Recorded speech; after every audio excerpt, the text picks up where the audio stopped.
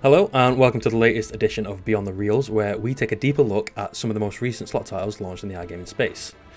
During this edition, we will be focusing on Push Gaming's latest slot title, Land of Zenith, and we are thrilled to welcome Toby Woolhouse, product owner at Push Gaming. So welcome, Toby. Happy to be here. Thanks for having me. Nice. Can you just explain a bit about yourself for our viewers and the role of a product owner? Yeah, sure, no worries. So I guess at Push Gaming specifically, the product owner's role is kind of it does a lot of different things, I guess, in general. But our main focus is always about the games, right? The product team is quite small, but we are kind of the masters of the project in some cases. So we are everything from sort of a project manager in some senses, where we're going to be working with every different part of the development team. So that's our developers, our artists, our animators, liaising with mathematicians. But we also take on roles like this, where we represent the game to people outside the company. So chatting to people like you, but also talking to operators and the casinos themselves when we're showing the game to them also. Mm-hmm. And today, we're going to be taking a closer look at Land of Zenith. Can you just tell us a bit about the plot of the title and the themes and inspirations behind it? Sure.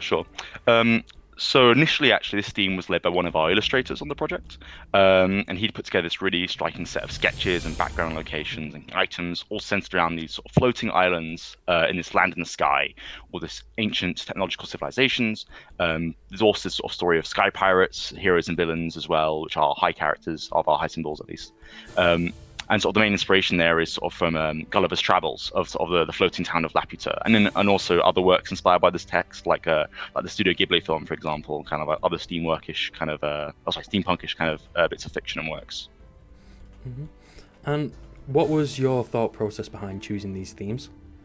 Well, so actually, when we were working on this project in the early stages, we didn't have a theme in mind. So sometimes there's a game where it's together very clearly as like, oh yeah, this theme and this mechanic just go hand in hand. So like Fat Rabbit's a great example of how you could sort of the theme of the rabbit eating the carrots and growing bigger. And then we realized, oh, it should be a wild that grows larger, and maybe the carrots can wild as well. So there's a very clear connection there. But that wasn't the case here, actually. We kind of had a selection of features and a general game flow we wanted to work on. But we weren't sure how that should be represented or what that theme should look like. And it was during sort of a concept day, we call them internally, where everyone from across the company can come and pitch ideas for themes, mechanics, features. And it was during this that the illustrator I mentioned sort of brought forth this set of sketches and this really cool theme idea. And upon seeing that, the visuals of the ancient technology really solidified the identity of the ideas we had in our heads over on the product team for new concepts. And we just thought it felt like a natural fit to sort of marry the ideas for the features we had with this look that we've now ended up with. Mm-hmm. And during the initial development process of Land of Zenith, was there anything that you can highlight which was originally planned for the title but then was like later dropped or scrapped? So one of the ones that comes to mind actually is sort of a maths consideration we ended up having to make. So during the base game feature, which is sort of we call the bouncing mystery feature, we wanted to, as well as add mystery symbols to the reels through this new sort of bouncing mechanism, we wanted to find ways of if say one of these bouncing balls strikes your mystery symbol again, can it add a multiplier maybe so that we can have it continually enhance? And so you might have a case of where you've got a screen full of mysteries and a lot of them have got like ×2, ×3 on them. Ultimately, this was dropped because it was just deflating the rest of our pay table. You know, for us to afford to put it in the game in the way that we thought would be exciting and could show a lot of potential, would just drive the regular pays of the game down a lot. And so in the end, it was kind of dropped to focus more on these like big full 6 for kind payers on the mystery feature. Mm-hmm. And certainly within the game, I thought you've used like quite a lot of bright and vibrant colours. What was the purpose behind this, and how does it actually impact the player's experience within the title, having such vibrant colours? So I think this isn't actually something unique to Land of Zenith, actually. I think that a lot of Push Gaming's games in general have quite vibrant, strong color schemes. Like, it's only occasionally we'll do a game with kind of a more muted or a darker theme. So last year it was like Mystery Museum, for example. But even then, Mystery Museum has some quite vibrant symbols in there. We really push the colors in some cases to really highlight the valuable symbols, and that's really where the role of this brighter color scheme comes in. It's all about helping the player identify what they want to see, to my mind. So we want to create a really strong visual distinction between the low payers, the mid payers, the high payers, and then also special symbols like your wilds and your scatters. So it's like, for example, in this game, our Turner symbols and our we have. So we just landed the Turner symbol there, which has lined up that mechanism on the left. So we're going to get this bouncing mystery I was mentioning. So every time these balls bounce around the reel, we're going to leave behind mystery symbols. Okay, so you only got a few. Will we maybe connect with the scrolls? Just miss. But yeah, so as I was saying, we want to really help the player see the distinction between the different symbol types in the game, both through sort of the render quality and how their silhouette fills the space. So having these characters for the highs, these objects for the mids, and these small sort of tokens for the lows, and then also do it by the color. Amongst those characters, you want to see like a rising level of brightness and warmth in their color going through the hierarchy. So you got this green character showing you lower of the high symbols, then the girl in purple. Oh, that's a big win. Well, hey. How much have we won? I think it's probably going to be about 30, maybe. Oh, bang on, yeah. Close. So yeah, this is the lowest of our high symbols. This guy, this sort of robotic chap in green. But yeah, so then the girl in purple and the guy in red, and then the villainous character with the top hat in gold. Those are our high payers, and you want to get that rising brightness in the color and the warmth there. So obviously, oh yeah, this one is definitely more valuable than the next just by looking at them. Because I think it's not uncommon that we see games use very recognizable symbols like your card suits or your royals to show anticipation. Want to get that Turner on reel 4? Come on, reel 1 instead. Not going to go in. Close. It's still pretty close to going in. But yeah, mainly it's to help players like really see where the value is in the symbols and what they want to see on a full screen, or like when they're looking at a screen full of symbols, which one they want to be looking for on the next spin. Perfect. And we mentioned about the color schemes and stuff. I just want to kind of focus a bit on the characters actually designed. Just put us back on a hot spin. Yeah. It's such a kind of a steampunk vibe. Certainly when you started developing this title, was steampunk always the way you wanted to go with this? And then, no. Oh, sorry if I finished. I jumped in too early. No, it's cool. And then finishing off, how did you come to designing the specific characters, the higher paying symbols? So I think the steampunk thing came in very strong during when the theme was kind of nailed down. We thought, yeah, we want this really strong theme of this sort of ancient technology in the sky and these interesting characters. And I guess there was a little bit of a narrative behind that to some extent, where we wanted the idea of like, oh, what if there's sort of this crew of sky pirates who are kind of exploring these ancient ruins and trying to discover it. Oh, no anticipation, reel 4, green. No. Miss again. It's always a tease. Yeah, indeed it is. We've got a penchant for our high volatility games, so we're not changing that for this game at least. Yeah. But yeah, so we had these sort of kind of steampunkish sky pirate characters. We've got the bomber jackets, the goggles, which we really like and thought were really cool. And then we also had the idea of like, well, what if we also had like a villainous character? Someone who, rather than trying to discover this technology and and bring it to the rest of the world, we had someone who's trying to use it for their own ends. And that we had that in the sort of super high 1 character, the sort of the guy with the top hat, and the monocle, who's like trying to take this technology and do something evil with it. And this is something that's hard to bring into the game because, we'd love to put like a whole glossary of the game's story in the game somewhere, but I think too many players just wouldn't click on it and would be just interested in spinning the slot. But it's something we like to think about behind the scenes when designing the characters and not all the visuals of the game, especially. And just above your head is the disc mechanism. From a glimpse, this looks quite like a complex mechanism. Complex to say. You've already walked us through it a little bit. Can you just explain a bit more so players can fully understand what this is? Of course, yeah. So I guess when we started the project, one of the things we really wanted to do is, as usual, I guess, is find new ways of doing things that we think players get a lot out of in our games. I want to go out of games in general, I think. We don't just want to be retreading the same things we've always done. And one of the main things for this game is that we wanted to avoid a 3 scatter trigger. There's certainly a lot of things that are good about 3 scatter triggers in games for your free spins feature. And we also wanted to avoid random triggers for base game features as well.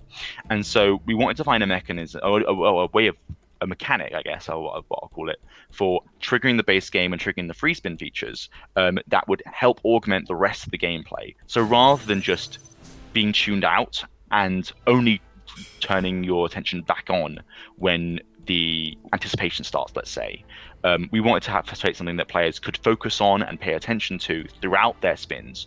And so they could be looking for certain things on the next spin to be like, okay, this is what I need to trigger my feature. This is what I need to trigger my feature now.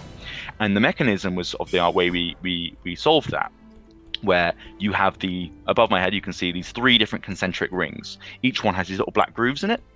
What you're aiming to do is line up 3 of these grooves to make a full line of 3. And when you do that, that's going to trigger the base game feature or the free spins feature, depending on some circumstances that I'll come back to in a minute. The way you affect this mechanism is on the reels, you'll land here and there these Turner symbols. You're going to see one highlighted in reel 4 there. Each one has, looks like a stopwatch a little bit, and it has like a clockwise or counterclockwise arrow on it. Oh, straight back into the T's. Come on, game. You can't do this to us again. No, it has to. So every time you land one of these these Turner symbols with their arrow on it, it's going to affect one of these rings, turning it either clockwise or counterclockwise, depending on which arrow is on the symbol you land. Each one, the colors correspond to which ring it is. So on reel 6, you get the blue ones, which do the outermost one. On reel 4, you get the green ones, which do the middle one. And on reel 2, you get the golden ones, which do the innermost ring. And so every spin, you can kind of see, okay, so right now we want the innermost ring to go 1 step clockwise. So we're looking for that yellow Turner on reel 2 going clockwise. Or alternatively, actually, we also could do it with a blue Turner on reel 6 going clockwise as well, because you can see there, we're almost lined up there also. And so what the aim here is for players, not that one, we don't want to see that one, but now because of that other one that landed, we are still very close to a feature though, actually. Now we can see there's actually 3 situations where if we land the correct Turner, we're going to go in on both the outermost reel, the innermost reel, and the middle reel.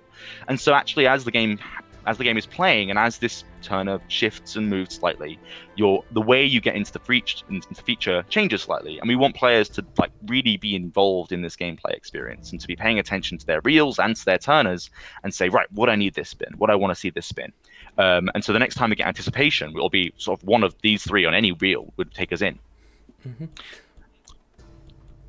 Fine. So earlier we saw the kind of the bouncing ball mechanism, which you kind of briefly talked about. Just as we try and wait to get into the main feature, can you just talk us through a bit more about that bouncing ball mechanism, how it originally came about, the idea, and if there was any kind of changes within the development of that idea, or was it just a straightforward, this is a great idea, we're going to include it? So there were some changes, as I mentioned earlier, on the math side of it, but actually we had just finished Mystery Museum actually at the time when we were looking into this feature, where that's a game which also has a lot of mystery stacks in there, and we wanted to find, we like Mystery Museum for a lot of different reasons, but one thing that we have is that because we're always given the full stack, there's only so many ways you can get those stacks on the reels. And so we wanted to find what's a more interesting way of adding mysteries to the reels that felt dynamic and exciting and fast-paced, but also wasn't just random. Oh, another big win. Nice. It's going to be about it's a mid payer, so I'm thinking about 20-ish, maybe a bit more. 28. Okay, not bad again. We really want to see some high payers on that kind of line. In this game, the 5s and 6 of a kinds are really chunky, especially on the characters. It's what you really want to see. But yeah, so with the mystery symbols, we wanted to find ways to apply them to the reels in interesting dynamic patterns that felt like an interesting sequence of events playing out, rather than just randomly dropping them on the reels you normally see in these kind of features. We did this for Wild Swarm, for Fat Santa, for example, and Fat Rabbit. And so we wanted to find something new. And this mechanism of sort of having a ball in the center of the reels, then fires off and starts to pinball around the reel set, bouncing off the edge of the reels and leaving behind mystery symbols, and potentially splitting off into more balls that then can collide with each other and cause all sorts of things to happen, potentially leaving behind absolutely loads of mystery symbols. We thought would create this really fun, exciting sequence of events to follow, that every time these balls are bouncing around differently, things are changing speeds, and you get these really big explosions sometimes of mystery symbols, possibly forming these big 6-of-a-kind payers you're really looking for. And we were really excited to try this out. And it is a very different approach. One of the things I like to say about it is that actually, unlike other features where you might have a sort of predetermined pattern of symbols you're going to be applying to the reels, perhaps behind the scenes, this is something that actually is dynamic every time. Every time those balls are bouncing across the reels, we're actually doing a calculation to determine the trajectory of the ball, where it's going to bounce off next, if they collide. It's the visualization is actually what is going on, rather than sort of predetermined pattern that is being plonked on the reels after the animation plays, if you follow me. Oh, we're into a feature actually just now in the base game feature. Are we? Okay. Alright, so we're going to see it happen here now. So let's see where this ball goes. You want to see lots and lots of bouncing balls here. Lots of mysteries. Come on. Oh, oh, oh! This could be a really good one. Oh, nearly. You want to connect on that top row. Butterflies. Ball! We connected? Yeah, we connected. That's going to be nice. I'm going to guess around 100 for a six of a, like a few lines, six of a kind there, in fact. Ooh. We're going. Oh, okay, not quite 100. I think you bigged it up there. Bit over-egged it. I over-egged it. Okay. Yeah. Still, that's all right. But imagine that. Oh, yeah, that was nice. Oh, we could have got a few more mysteries. That was a good one. So we've now triggered the main feature. Can you just guide us through what's going to occur now? Sure thing. Yep. So for anyone who's played Joker Troop, you might be familiar with the hyper modes free spins from that, where we give the player a preset amount of time to have free spins during, rather than a preset amount of free spins. So as long as you've got time on this timer above my head, you're going to keep spinning. And what you're looking to do here is land these wild symbols, which fill up the meter. You can see filling up. There we go. Which resets the timer back up to 10 seconds. And so as long as you keep getting wilds, you're going to keep getting unlimited free spins, basically. The nice thing as well is that every time I land a wild, the reel's going to spin a little bit faster, accelerating this reel set. So as you continue to reset the timer, as we're doing now, we've got 15 free spins already down. We've still got 5 seconds to go. Come on, a few more wilds. We're going to keep going faster and faster. Oh, come on, don't take us out now. Oh, come on. Oh, no, 4 in the final spin. So hopefully we keep getting wilds and keep going a bit faster. And this is a kind of feature that I think, you know, doesn't do what a traditional slot would do, where we very clearly show you all your wins. I think the gameplay experience of something like this is actually really novel, where it just goes absolutely crazy. It's the point where you can't even follow it anymore, and the game is just flashing win, win, win, win in your face, and you get to the end like, what's happened? And you just see a massive count up, exactly what you want to see. And we really hope the players really buy into this different kind of gameplay experience. Basically, the game just feels like it's gone absolutely insane.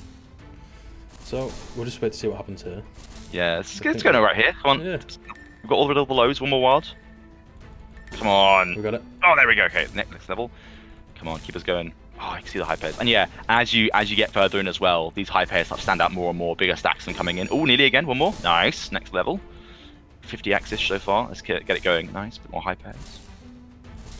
Come on. Oh, nice. Another cluster there. Nearly. Come on. Oh, full line. 200x. So yeah, that's sort of the high pairs starting to kick in now a lot. Come on, bit more. Oh, that's a good one. There we go. Oh, we're at 300 now. Flipping heck. Just keeps going. And yeah, this is like the game point where the game just feels absolutely bonkers already. We've got so much further to go on the speed. I've still got 4 more levels to go. Oh my goodness me! So that's the super high payer. He pays massively. Oh god. Okay. Yeah. We're going a bit nuts on this one. This is a mad one. Getting to these top level speeds, the game goes absolutely bonkers because, you know, as it speeds up further, we also stick in more high. Oh my goodness me! Look at that. Oh my god. Oh. So yeah, you just seeing the massive full screens of that guy just absolutely blows your balance out of the water like that. So we've just seen probably the best one we could get. Yeah, it's a good result. Not the best one, I'll say, but that's a good result. Like, I don't think anyone's walking away dissatisfied with that one. So if we look back on all the questions I've asked you, everything we've seen in this game, how does all this enhance the player's experience within this slot, and what do Push Gaming want players to feel when they play this slot? So I think I was kind of mentioning it earlier a little bit, where some players are kind of saying like they want to be able to stick a game on auto spins and maybe tune out a little bit, or maybe they're not paying full attention to it, or maybe, you know, and some players, they want to be able to look over and something's activated, a feature's going off, the anticipation's here, and they tune back in for that, and that's cool. We want to offer the experience of those players as well. But Land of Zenith is a game we really want to appeal to players who want to be engaged, players who are here to stick their spins on or just spin through manually and watch these spins happen and be like, right, what do I want to see next? What's the next thing I want to occur? And to really be tuned in and locked on to that gameplay experience, and to be following the game every step of the way. Everything the game tells them, they receive it, and they are then adjusting their focus. So they're like, right, okay, I want to see this now, I want to see that now. And both the base game feature with the bouncing mystery, the free spins with this absolutely insane hyper experience we're giving away, and then also the mechanism for triggering these things with the disc mechanism. All of these encourage players to really pay attention, really be focused on the game as it's playing, and to get every little bit of entertainment out of every spin. So even when the game isn't making massive wins for you all the time, there's always, you feel like something's happening there. Something can always go off the next spin. Something's always ready to happen because you're aware of what the game is telling you, and you're locked onto that experience somewhat.